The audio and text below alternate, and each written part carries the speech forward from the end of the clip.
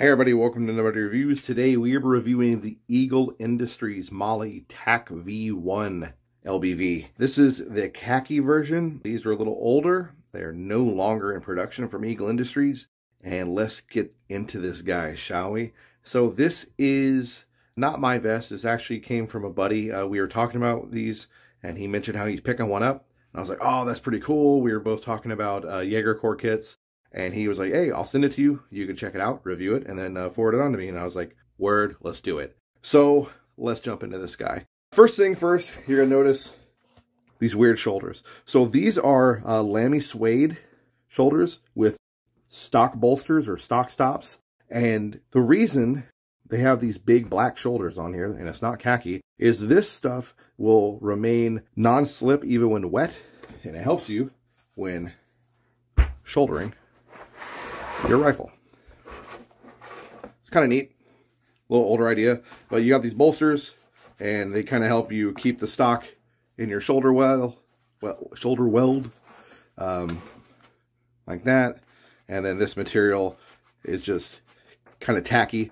It's kind of interesting because whoever used this obviously was a right-handed shooter, because this side is very like rough, and some of the suede lammy material is just kind of rubbing right off. You can kind of see it on my fingers, where this side is still extremely smooth. You even see some on the table.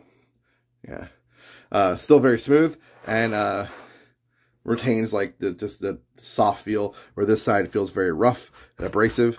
So obviously whoever used this was a right-handed shooter. Yeah, see, it's kind of flaking right off. A right-handed shooter, and it's just seen some use. And we'll get into more of that in a moment, of how you can tell it's seen some use. 3 side release buckles, 1 zipper. We've got, what would you like to count for Sesame Street? 1, 2, 3, 4, 5, 6, 7. 7 rows of MOLLE PALS webbing. You dissect this guy in half. Each one of these panels is identical, so it's 7 and 7. Very big, generous loop fields. This is so you can set this guy up. This is meant to be kind of a jack-of-all-trades LBV to be worn over top your armor, and you're meant to put your whole fighting load on here and just kind of go. As you can see at the bottom, you've got these little guys here. These snap and unvelcro, and that is for integrating a belt, like a gun belt. And then you can have your whole gun belt set up on here, and you have the integrated, so your whole fighting load can be on here. Undo the belt, undo these, unzip, boom, drop it off. But that way you could keep your armor on, and then you'd be good to go. This kind of setup was more early GWOT looking shit. This was like the hotness of the back when I first came in, kind of fallen out of favor. It was heavily used by the Danes and the Danish Jaeger Corps guys, and that's what kind of turned me onto this. I liked their kit. I thought it looked really badass with their, I think it was like M84 camo, and this khaki vest, please ignore the dog, and all the Eagle pouches it would have on it, and then they had their Danish body armor underneath. It just looks fucking cool. They had their super unique helmet, and it was a neat kit, and that's what we were talking about, and now I got this guy. Normally, you would just cover this guy in just khaki Eagle pouches. If you want to get hardcore, you would get the ones that have the Danish labels, but they're the same as these pouches. This is a standard SOFLIX pouch in khaki. There's no real difference other than on the label back here, it would say like Danish. Kind of silly, but whatever. Go hard or go home, I guess. Khaki and khaki looks fantastic. This thing could be set up in so many ways, and it's kind of what makes these so awesome. Let's flip it over, talk about the back. So I'm a big dude. I'm not a small man. My buddy's a lot smaller than me. So this is a medium. This adjusts out to fit me easily, so it's going to fit him wonderfully. The back panel, 7 rows, just like the 2 front panels.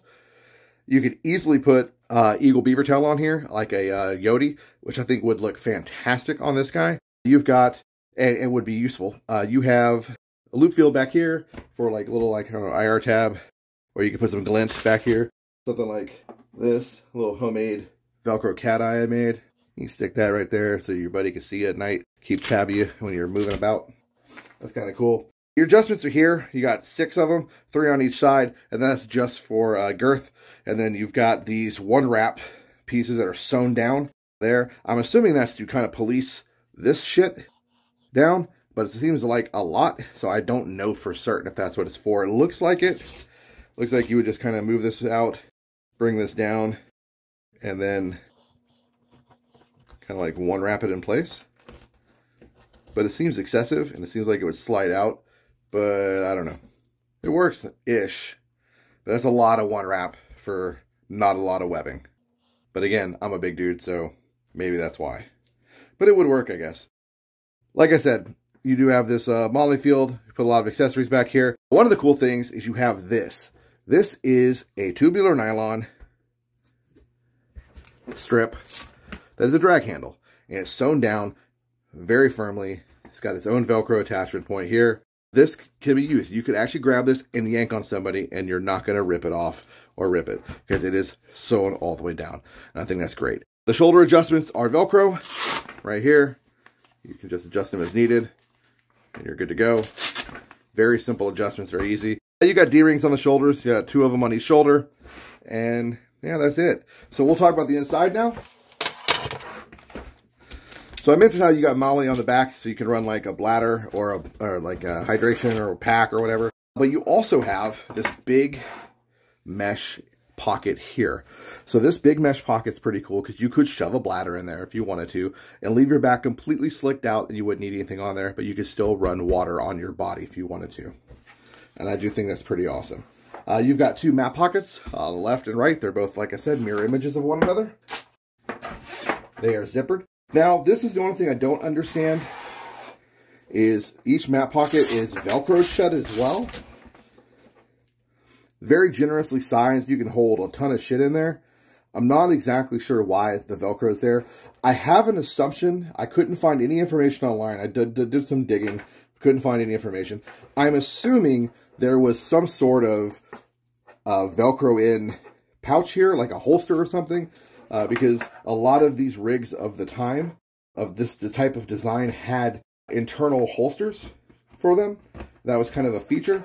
And I'm thinking Eagle may have had, at some point, it may have just been lost to the memory hole. I'll show you this side too, just so you know I'm not lying. Some sort of holster insert or pouch insert that went in here and you could just kind of Velcro it in place. But I don't know. But as you can see, both big mesh pockets.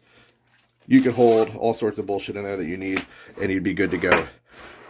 Overall, I think it's a pretty rad piece of kit. I think it's pretty cool. You can set yourself up with everything you need. For Airsoft, this would be really great. You can set this up with all the bullshit you need for a long, extended milsim game. If you're going to do a Danish Jaegercore kit, this is definitely a piece of kit you would want. Not necessarily for the newer multicam era. Well, even multicam would work, but this is just kind of a fantastic piece of gear. It would set you up right, and it's pretty much the quintessential like building block.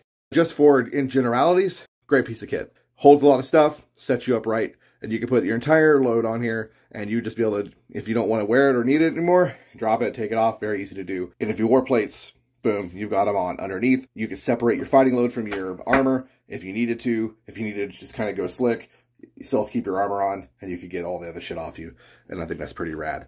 Overall, I would recommend these if you can find one for a decent price. They kind of go a little expensive at times. He got this one decent because it's got a couple damages. Like I said, cut strap here and on this side here. I've seen these go for around $150. That's considered a good price on the secondhand market. I've seen them go as high as $300. I don't consider that a good price. I would probably pay the $150. I don't think I would pay anything over $170 for one of these just because it's cool, but it's not that cool. That's just me. Anyway, if you made it this far in the video, I really appreciate you, and I really thank you for taking the time to go this far. This is my newest video here. I think you would love this video over here. And if you like this content, and you haven't already, you might want to subscribe right here. As always, to all my old subs, you guys are rock stars. Couldn't done without you. To all my new subs, thank you for taking a chance on me. I appreciate it. Until next time, get out there, guys.